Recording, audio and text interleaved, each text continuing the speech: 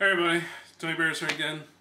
In this episode of Movie Grades, I've got a special guest star, Scotty, who's off camera because he don't look too pretty, let's say that. I'm grungy. And in this episode of Movie Grades, we're going to review the movie Fangboner, which is another movie it's an independent movie from the Detroit area. And with these independent movies, we grade on a different scale than what we would a major blockbuster movie. So we're going to be a little bit kinder to this movie since it's low budget and locally made. To begin with, tell you the plot of the movie, it's basically this guy who discovers that he was bitten by what he thinks is a vampire, and then he is invited to the home of this girl that he barely knows, and he accidentally infects her as well. So they need blood to survive, as vampires do, and they decide to form a pact kind of and just go out and kill people who they think they should kill to basically survive. The movie is described as, a horror comedy. It's somewhat it's a romantic comedy, but Scotty has something to say about that, though. That's not how he describes it. Well, how do you describe it, Scotty? I would definitely describe it more as a software porn. Lots of tits and dicks. But there's enough blood and gore in there to keep you interesting if you get bored of that much. Everything else. Well, I will note that Scotty hasn't seen any of these low-budget movies from Detroit area. He's not a Trauma fan. No. So he's not seen too many Trauma movies. So, but that's how most of these go. Is you get a lot of gore, a lot of nudity, and stuff like that. And this is also a very good comedy too. I thought it was pretty funny. So you get a little bit of everything. You get comedy, horror, romance. I thought the comedy was a little try-hard at first, but it definitely it got better. It got better. The jokes definitely got better. Even the camera angles and everything improved throughout the movie, and it was very noticeable, which is kind of strange for a movie, but I suppose it's part of the budget. Yeah, it's a low-budget movie, so that's kind of to be expected. What I really liked is I thought this was a story that's involved, because I thought it was fairly unique in that they discover, or at least they think that they must feed through their victim's crotch area, male or female. that's a new twist on the vampire genre, I'd say. They were under the unfortunate thought that they were attacked by succubus, so it was a sexual encounter, yes. And thus they had to feed in that manner. Unfortunate for the guy, I guess. The straight male. And as the story progresses, it sucked me in any way, because you kind of you're thinking to yourself, how will this, if you were these people, how would you handle this situation? How would you go about killing people? And is it right to kill people? You have to feed to survive. So it's kind of an ethical dilemma. They don't really tackle that. They kind of almost on board right away. Yep, let's kill some people, Well, they figured out early on that if they just feed and not kill them, they would have vampires running everywhere. Right. It'd be like a zombie apocalypse with vampires that don't have superpowers. Kind of a zombie apocalypse, I guess, only it's blood instead of brains. And that poses a problem, so I guess killing was the alternative. Yes, they didn't want to infect any more people, so yeah, that's a good point. How did you feel of the actors? Do you think the actors did a good job? I think the actors did the best they could. I felt like it was more of a problem with the writing. Mm-hmm. I noticed a lot of times where they're like, oh wait, and the person that's gonna, finish him off or kill him or whatever, be like, okay, well, what do you got to say? Who's really gonna do that many times?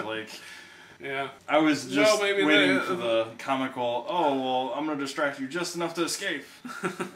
You knew it was coming. Right. Whether it came or not, I'm not going to reveal, but that was a bit of a twist in itself. Well, maybe the killers felt, give them their last rites, give them their, what they want to say, the last words, That's just a lot of last words. But but wait, there's more. Yeah. Okay. Now, for a small budget movie, what do you think of the effects? Considering what they were working with, and it doesn't look like they were using much in the way of CG animation, and I wouldn't really expect that. Their blood effects were very good in my opinion. Like, stick with that. Don't even like worry about improving that. That was really good. Even for anything else, that was good. The tongue thing or whatever. I don't even know what to think about that. That was different. I suppose that. And it's weird because it seemed like you can see on the cover, it's like they made it like their trademark type thing. And I don't know. It just didn't come across as believable. I don't know. For what it was, and I've seen other low-budget movies from Detroit, I think it's on par with the rest of them. So if you've seen one, you know what to expect. You know, I was talking about the story. Did you like the story?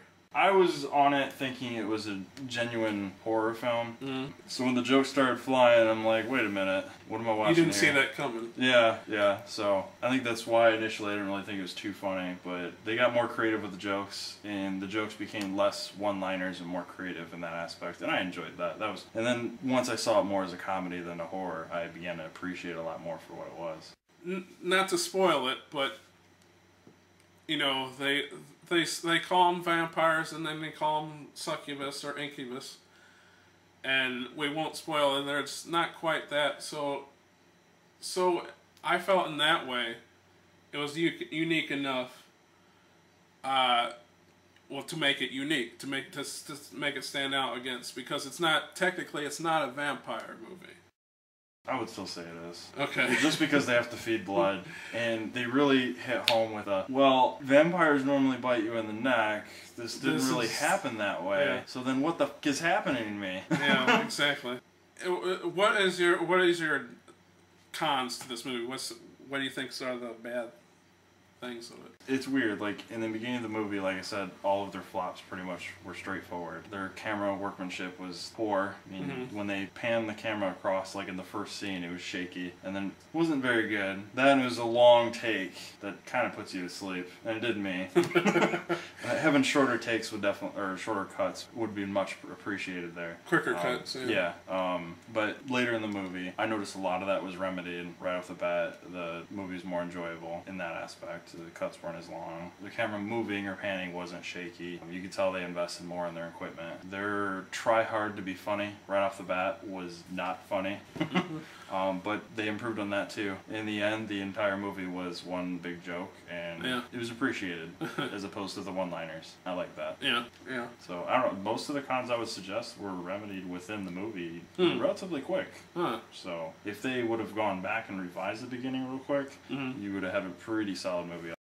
Every problem I have which would be, you know, like special effects or acting or whatever, like, they're more forgivable for me, like I said, for a low budget movie than like a bigger budget movie. So I would say there's really no cons as far as this type of movie. You know, for what it is, you know, I feel it's on par with the other ones that I've seen. We've reviewed movies from some of the people that's in this before. Terrence Cover and Kim Howard, who are in this movie, we've reviewed their movies, and it's on par with their stuff that I've seen before, like Ghostbusters fan film that Kim did. Terrence Cover, his Dambulance movie. Except for Dambulance was more of a serious, and this is more of a comedy. So it's on par with that. So how would you rank this one? This one, the beginning of the movie was not so great, but the rest of the movie I definitely got into. If Blair Witch, if that was considered a good low-budget movie, this is definitely better, in my opinion. So better than Blair Witch. There's good testimony there. Yeah, the other one bored me to tears. I just wanted it to be over. Yeah, but what grade would you give it then? See, that's the thing. If people thought the Blair Witch was an A, I guess you could say, because it, you know, was a big hit and everything. So I'm gonna say that would be the average, the C. Then this would be the B+. I think I have to agree with you. Like I said, this is on par with other movies of this type, and on par being C. And I feel that the story itself, the unique take on the vampire genre, and you know it's advertised as somewhat of a romantic comedy as well. Just the uniqueness of it, I think, appeals to me, and will raise it above that C. So I think I'll give it a solid B. Solid B. Yeah. So we got a B and a B plus. Yeah. For a romantic comedy that you don't really know is romantic until the end of it. Back to the last words thing. So I'll just say that we will put links to where you can find this movie online. It's Fangboner. It was directed by Nate Rummer, I believe is how you pronounce his name. So I'll direct you to him as well on Facebook. I'll direct you to this Facebook page. I'll direct you to their website where you can buy this. So if you'd like to purchase this movie, you can go to rockbottomvideo.com. You can see it's Fangboner under a shop. It's on a decent price at only $10. So if you have an interest in this movie, I recommend it. I say go ahead. It's got 2 reviews on it. Done by the same person, so you know it's good. There's 9 left. Apparently they had 50 copies. So, I mean, it had to have been more than the people that made this movie that bought this. So, probably family. Definitely put your review. Comment. If you've seen the movie, comment below. Put your piece in, how you feel the movie done, how they could have done better. Anything you feel we need to change as far as video editing or what movies you want us to edit and what you'd like to see in the future, let us know in the comments below. Yeah, this is a new setup we have going here for movie grades. Let us know at the comments below if you like this new setup. You get to see twice as much of my face, which is beautiful, obviously. So you're getting twice as much for the same price, which is free, so why not? By seeing twice of my face, you're not seeing Scotty's face, so I'm saving you guys, people, seriously. I'm Tony Beers. I'm Scotty. And we'll see you next time.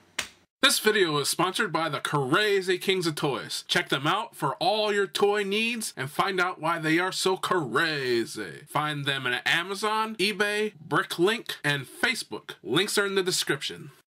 Toxic Pop has a new Facebook page. Like it to see pictures and keep informed about our upcoming events and videos. A link is in the description. Go to www.facebook.com/toxicpop1.